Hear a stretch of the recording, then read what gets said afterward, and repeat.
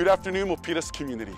As we get ready to come back onto campus next week, I want to take a brief moment to go over some safety procedures of coming onto campus.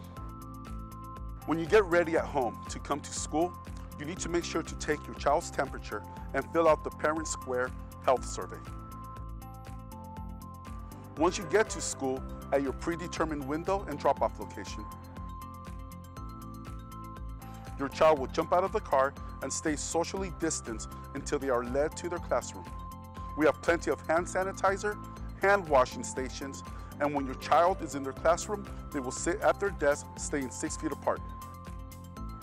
When your child needs to use the restroom, there are markers on the ground showing your child staying 6 feet apart as well. If for a reason your child starts to not feel well at school, they will be moved to a predetermined location where they can stay socially distant and wait for their parent guardian to show up and pick them up. At the end of the day, that you pick up your child on schedule at the predetermined time so that we can ensure that everyone is staying safe and socially distant. We look forward to seeing your children back at school next week. Take care, stay safe.